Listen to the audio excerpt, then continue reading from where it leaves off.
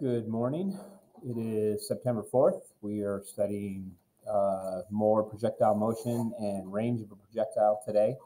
I know I look exactly the same as last time we were together. That's because it's about, 15 minutes later. Maybe a little later than that. But anyway, we're covering those things today. You can see your chapter test is looming out there real soon. For those of you who have studied ahead, looked at the notes online, I saw that I had written on there this summer when I made these notes that range of a projectile would not be on your chapter test. I couldn't be more wrong. There is a section of that, and so therefore we need to make sure that we understand it. You have it today and then also on Tuesday, and then a lab dealing with it on Wednesday, okay? So that's range of a projectile. Other than that, I think that's about it. Hopefully you're getting about ready for your test. You had 2 homework assignments to go over for today, which were chapter 3, homework number 5 on up and down gravity, and then chapter 4, homework number 1 through 4, dealing with projectile motion. In the chapter 3, homework number 5, number 21 says an arrow is launched vertically upward from a crossbow at 98.1 meters per second using 9.81 meters per second squared as acceleration of gravity. What is the instantaneous speed at the end of 10 seconds? Some people can just almost conceptually see the answer is going to be that its speed is 0. If not, of course, you can always plug it into the equations. And in this equation here, you can see that it's at the top of its path. Part B, what was its average speed up to that moment? So if its final speed is 0 and its initial speed is 98, in fact, with one of our take-home labs, you had to use the average speed on the lab 2.2 in order for us to come up with the final speed. That's the nice thing about speed, is that its speed is increasing linearly with time because of this equation being linear. So its average speed would just be half that, 49. And then how high has it risen? To find out what height it gets to, you've got your choice on equations to use for that, since the fact that we know so much. The easiest equation is the Zen equation, right? Total distance and total time to find average velocity. Therefore, you can plug that in to get the distance. Most people don't think that way, though. I think most people, I don't know what to say is most people. Let me just say that it could be an even mix of you that chose this equation, could be an even mix of you that chose this equation. Yeah, 10 seconds, we know the time. And then 1/3 of you could have even picked this equation. 1/2 VI plus VF. Aren't you really just doing the average right there, right? That's what part B did, times time, okay? So however you get it. What is the instantaneous acceleration 4.1 seconds into the flight? We can say that the acceleration is 9.8 the entire time. Can we be specific that in the first 10 seconds, it's negative 9.8, and then in the second 10 seconds from 10 to 20, it's positive 9.8? That would be acceptable, but definitely that 9.8 is a constant. In question number 22, it's getting a little bit harder. This one requires a system of equations because we have 2 things that are tied together by the fact that we hear it 10 seconds later. So when the firecracker is dropped, there's a time downward. And then when the firecracker explodes, there's a time back upward. And together, those 2 times have to add up to 10 seconds.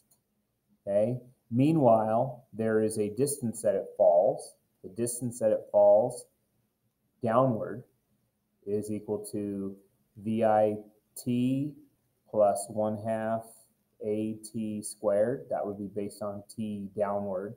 I could put that in here too, but that's going to go away. And then we also have, this is something that's new, the distance upward is now dealing with sound. Sound's apparently not affected by gravity, so we can just say that it's equal to the speed of sound times the time it takes to get back up. So what I see here is I have a total of 4 unknowns and 3 equations. Could I come up with another equation that says that I also know that the distance down has to equal the distance up? And now I should be able to call that 4 equations with 4 unknowns. Okay? So what's a good starting place, like where to do. I'm thinking instead of system of equations, I like the idea of just doing substitution. I might start by cleaning this up a little bit and say that one's already cleaned up enough. Maybe if I just get rid of the units at the end of it, we just see it as an equation. That one's already cleaned up enough. That one's cleaned up enough. This is the only one that I still think I would like to rewrite it as half of gravity is 4.9 t down squared. Now we see we have our equations. Okay, so I could start by taking these two equations and putting them in here, and then that would give me an equation that's only dealing with t ups and t downs, and then this one's also a t up and t down. The reason I'm speaking slowly is I'm just trying to think of what's the quickest way to the answer. Not that I can't get there any way I do it. It's just that some ways might require a little bit more work than others. I think I'll start with that. So let's take this equation. Let's get a different color going here. And let's take this and say that the S down is equal to 4.9 t down squared equals the S up, which is 330 t up. Then I could take this equation over here and rewrite it as t up equals 10 minus t down. Take this and substitute in for t up. So 4.9 t down squared equals 330 times 10 minus t down. Now I have one equation with one unknown, but unfortunately it is a quadratic. Now, let me teach you how I solve quadratics. So we're going to get everything over to one side. Let's just also round 4.9 to 5. So 5t squared, then the middle term will be a negative 330t. If we move that to the other side, it becomes a positive 330t. And then the last term is 3,300, but it's going to be negative when it's brought over to the other side. Equals 0. While I'm at it, I'd probably still use my calculator and divide through by 5. So 3,300 divided by 5 is 660. So this becomes t squared plus 66t minus 660 equals 0. Okay? If you're really good at foiling or defoiling or whatever they call that, factoring is really its true name, then you could maybe come up with what two numbers multiply together to equal 660 and add, one's negative, one's positive, and add together to equal positive 66. I couldn't do that. But what I could do, since I only have a TI-83, I have a TI Inspire, but it's never charged.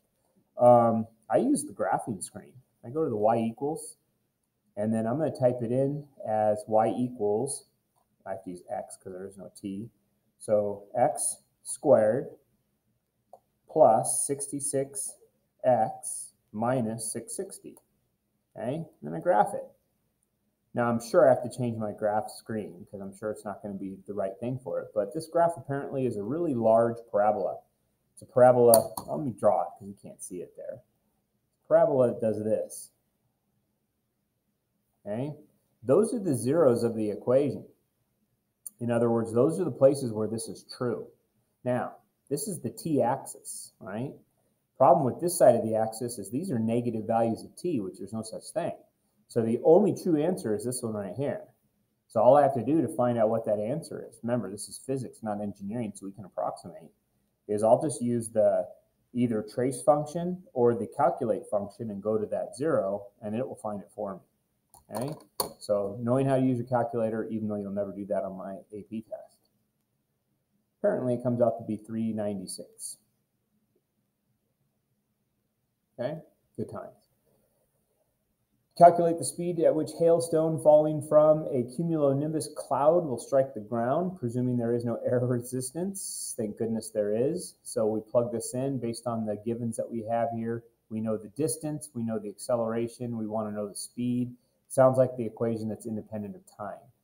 And we get about 1,000 miles per hour. And as I put a little note on the slides, I think that humans, all living things, would have had to evolve to have an exoskeleton, right? We wouldn't be able to survive hailstones coming down with that kind of velocity. A young kid playing catch by himself throws the ball straight up. How fast does he throw the ball upward if he catches the ball 3 seconds later? Am I mistaken in my thought process that this is what your, I am mistaken. You don't have an up and down lab. Yours is regular physics is going to get a lab like this. So this question that we're doing right now is a regular physics lab. They're going to use this to figure out an initial speed by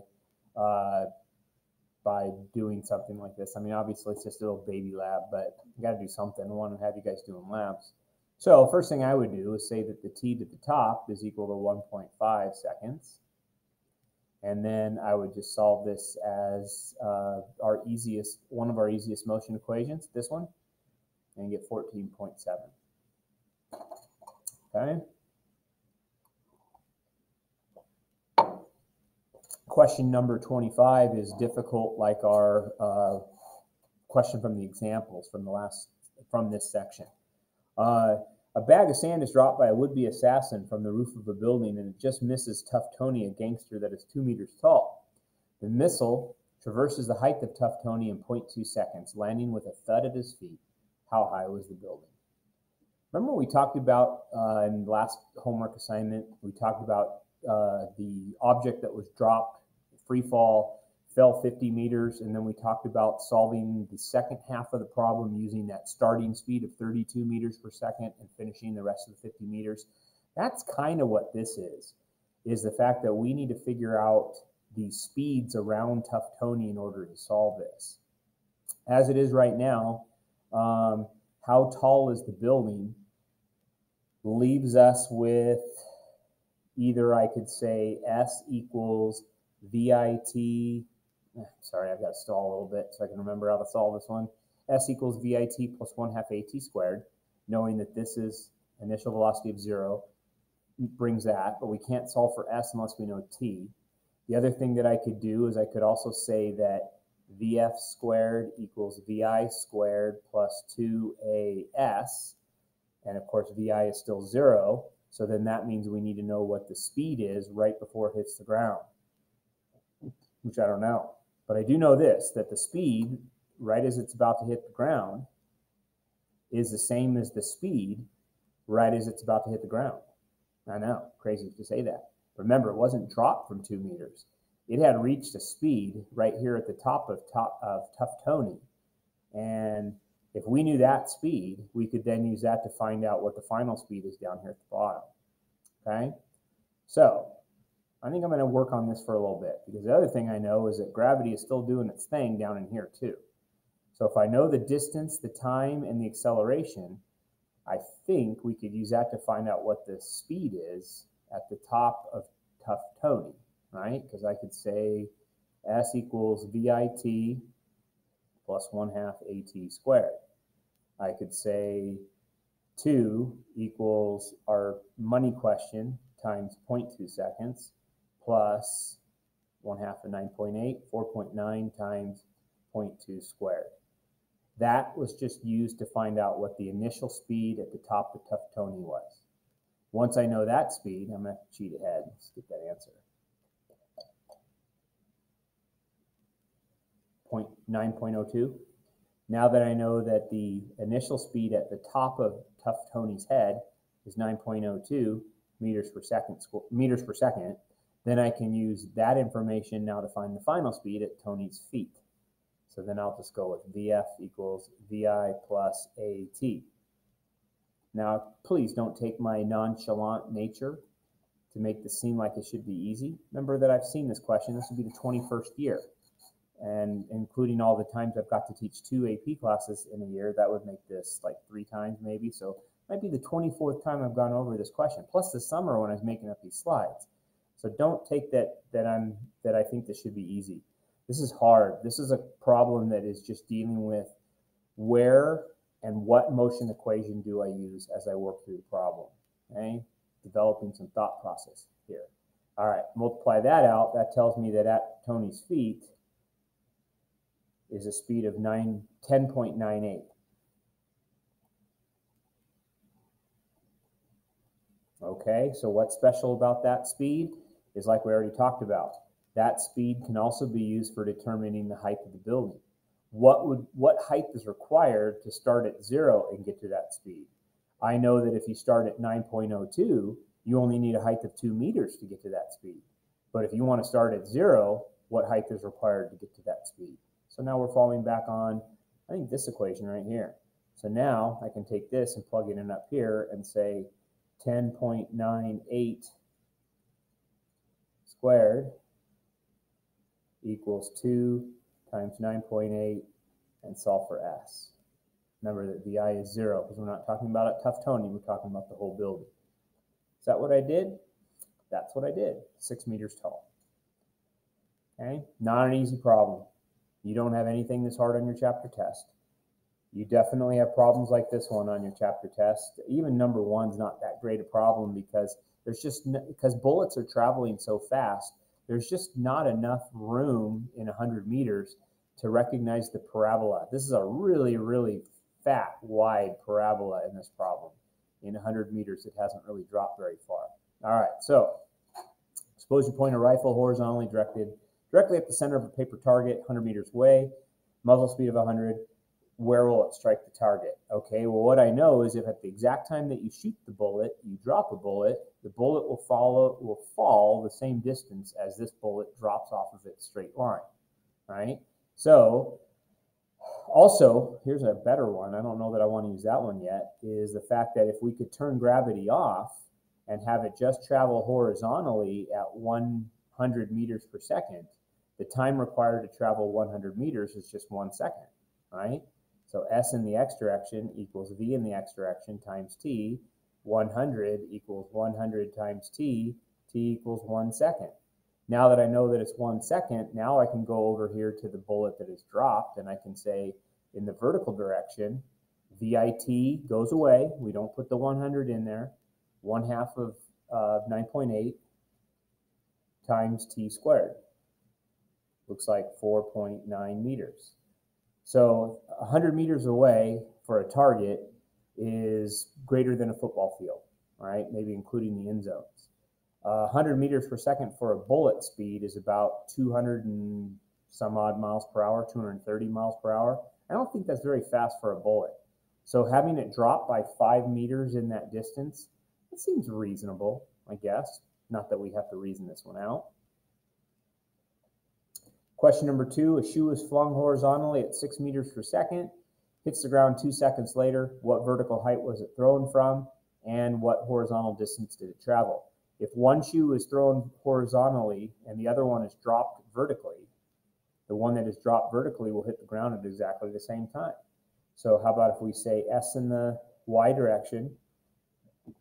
I better put this in here once in a while so that those of you who are just holding on for dear life, don't get into the trap of putting the 6 meters per second in here. That is a horizontal speed. This is a vertical direction. The two things are independent of each other. They're just simultaneous, but they're independent of each other.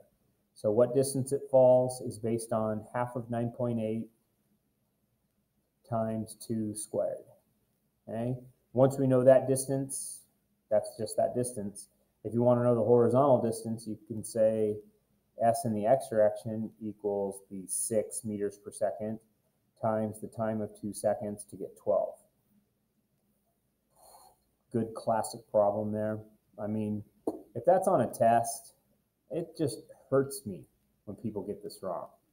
Last year's AP Physics class, a lot of them got this wrong because they just refused to go and learn processes like this. They were last minute people and they just refused to learn the process. You guys have the advantage that you are able to spread out notes. I'm going to limit you with time, but just remember when you come back that if you've set an expectation high for you, you're going to have that expectation kept that way. So make sure that you're learning your stuff as you go, not just going, okay, how will I access what I have instead of what I know?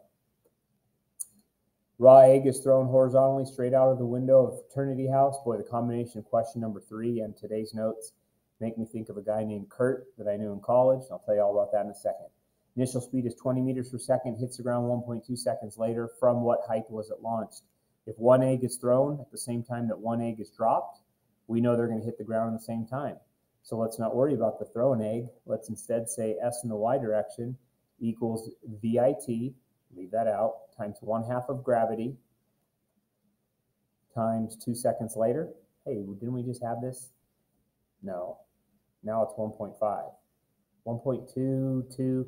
I think that I cut and pasted pictures here and they weren't correct. Let's use 1.2 as our number because that's what it says in the problem. If it says 1.5 on your homework sheet, then use 1.5. It doesn't really matter. Plug those numbers in just in case my answer is wrong on the next page. I'm going to say 1.2 squared times 4.9 equals 7. So I think I did see 7 on that next slide, but I did put in a 5 there. That should be a 2. Okay, and then this should not be a 2. This should be a 1.2 seconds later. All right, now notice I didn't even use a 20 because it didn't ask us how far away does it hit. It only asked how long was it in the air. Ended up being extra information. 2 diving platforms, 10 meters high each, terminate just at the edge of each end of a swimming pool that is 30 meters long. How fast must 2 clowns run straight off their respective boards if they are to collide at the surface of the water mid-pool? So right away, we're just going to divide this problem in half. Let's just do 1 clown going 15 meters. So in other words, we know that S in the x direction is 15. We know S in the y direction is 10. And we want to solve for what is the initial velocity. So it's just reverse of what we normally are doing. So I guess what I would do is I first of all need to know what kind of time, because if I need to know the initial velocity, I'm going to say that V in the x direction is equal to S direction divided by time, right? That's how we find velocity in the simplest form. But you can't do this if you don't know the time. So to find the time, we're going to have another clown just jump right off and go straight down. That clown, S in the y direction, equals VIYT plus 1/2 AT squared. We'll use that to find the time. I should have put a 10 in there. So 10 equals 4.9 times t squared. Solve for t. Once we know what t is, then we'll put it in up there, and we'll solve for the initial velocity. 10.5. All right, good times. Your assignments, you have 2. One of them is to do more projectile motion. This is just one question just for extra practice with projectile motion. It would have come after a lab in class. Instead, you have labs at home. Second part of your homework assignment is to do projectiles at an angle, what we tend to call the range problems. I think I have 2 of them here. It's not that these are hard, it's just that these are time consuming. I want to say you're doing like 4 questions for every one, or maybe it's that you're doing 5 questions for every one. So just be ready for that. First thing is, let's come up with a process for this. Once again, if you're reading this on the notes and it says this is not on the test, that is complete and utter untruth. This is on your test. The test has been made. It's there. I just went and looked at it when I was making these inner right slides, and I said, wait a minute here. I could have sworn it was on the test. It's there. In this class, whenever you see an angle, find the angle's components. Now, 40 degrees means that we're going to find x and y components of something. Now, what are the x and y components you're going to find? Well, it depends. What is going on at the angle? In this case, it's an object is shot at a speed that's at that angle. So the initial velocity has an x component and the initial velocity has a y component.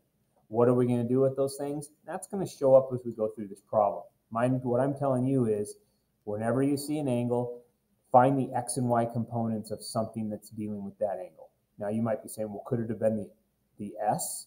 Well, then we would have had to know some initial s to find the x and y components of it, all right? So the only thing that we have here at the start of this problem is that there is a velocity vector pointing like that, 40 degrees. All right, so we have VIX equals V times cosine theta, and we have VIY equals V times sine theta. Those values come out to be 38 and 32. Come on. Come on. 38 and 32. All right, now what are we going to do with those things? Okay, well, first of all, I wouldn't mind trying to keep some color coordination to this problem. So I'm going to get rid of that ugly blue there and exchange that with a blue VIY in this direction and a green VIX in this direction. Okay, now, just like with the other projectiles, if something's moving horizontally, there's nothing to change its speed. Therefore, VIX and SX are related to each other, and that is the money question, what distance. SX is the money question, that we can say SX equals VX times T, or we can say S sub X equals this number here, 38 times T. All right, so there's a good start. So now how do we find out what that time is? Well, sorry, this problem always gets me so choked up. Poor Kurt. At one point in time, I lived in an apartment complex that was 3 stories. And so me and 3 other guys, we lived on the 3rd story. And so we'd be sitting there like middle of the day. And if somebody happened to be walking by the window and noticed this guy named Kurt. Now, Kurt, if I were to explain what Kurt looked like, he's a good looking guy, but he was as white can possibly get. I mean, that palest of white skin with the whitest of white hair. So almost like he's albino. Great guy, great basketball player, great friend. If anybody ever saw Kurt walking by outside in the quad of our apartment area, they would yell, "Kurt sighting." And we all had our drill. We went and would get our tennis ball cannon out of a closet, which was made by taking a whole bunch of Coors Light beer cans and duct taping them together. And the bottom one, the can was kind of complete, and you could fill it with lighter fluid. We could stuff a tennis ball down inside the cans, and I think it was a tennis ball. Whatever it was, it fit really snugly in there, but not too tightly, and push that down in there. And somebody would hold it, shake it up real good, get the volatile lighter fluid to gas. Somebody would hold it. This is the dangerous part. We'd slam open the window, and then right as somebody would start lighting it, then we would yell expletives at Kurt as he was down there.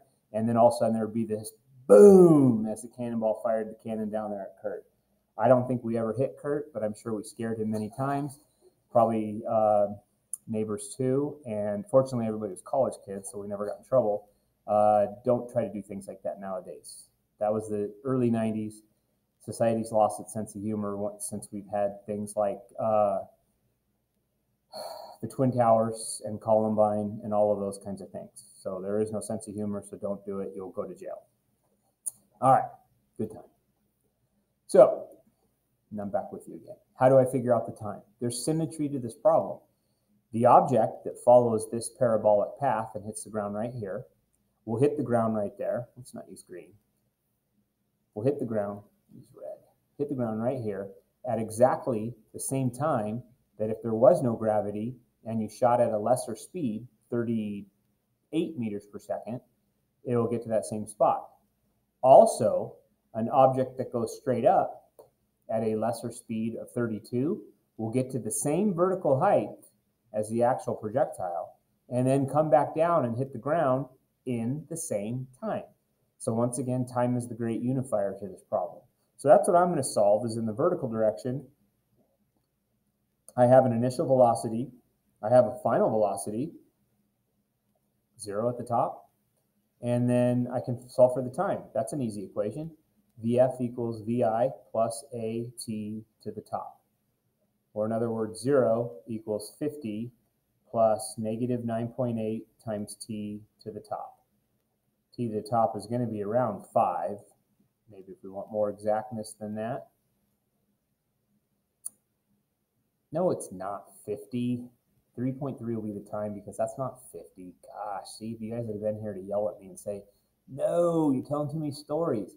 The vertical velocity component is not 50. That is at the angle. Our vertical velocity component is 32. Therefore, this comes out to be around 3.2. I think with 9.8, it's actually 3.3. That's why I'm making answer slides, huh? That's just T to the top. That means that the total time that the object is in the air is double of that, which is 6.6. So everybody takes 6.6 seconds to get back to the ground. 2 of them here at the red X and 1 of them here at the blue X. So I'll just put in 6.6 down here and solve for s in the x direction, and we get 248. Okay, so 1, 2, 3, t to the top and t total are kind of all one question, and then 4. So 4 problems in one is what each of these is. I got one more and then we're all done. A football, in fact, these are the words that I read straight off of the test that you're getting. Well, at least the top form. And I can't even say the top form is Form A, because now I don't use Form A, B, C, D, because otherwise you're just going to text each other, which form did you get? So I don't want you to be involved. I want you to just do stuff for yourself, right? It's good karma. Do it for yourself. Don't be thinking that you need to get somebody else's help. We know you're not going to fail the class. We know because of the distant learning, we've got to be kind of lenient. So just do your test. Okay? Anyway, the one that's on top right now says a football is kicked, and then there's numbers that go with it. All right, so first of all, we need the x and y components of the velocity, because that's what we do anytime we see an angle.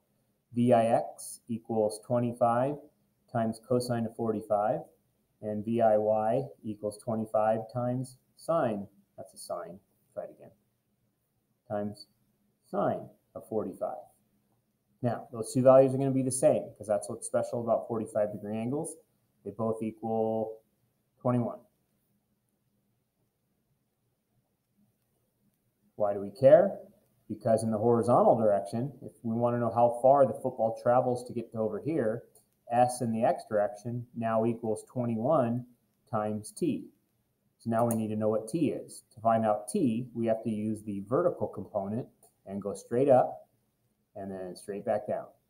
So that's where I fall back on the vf equals vi plus at to the top. 0 equals 21, got it right this time, 9.8 times t to the top. T to the top equals 2.16. That means t total equals, what did that say, 4.3? 4.3. Now that we know that's 4.3 seconds, we're going to take that and plug it in up here and solve for s in the x direction, 91. I know I went over those quick. That's okay. You can handle it. Take your time. You're going to pause. You're going to look it over. You're going to practice your homework assignment 6 through 8. Take it seriously and do it without looking at my stuff, and then see how you did. And then our next assignment, I think, really is just going to be more of the same. More range problems, 9 through 12, and then we start the review. And then we're ready for our chapter test. You guys have a good one. See you on the next time.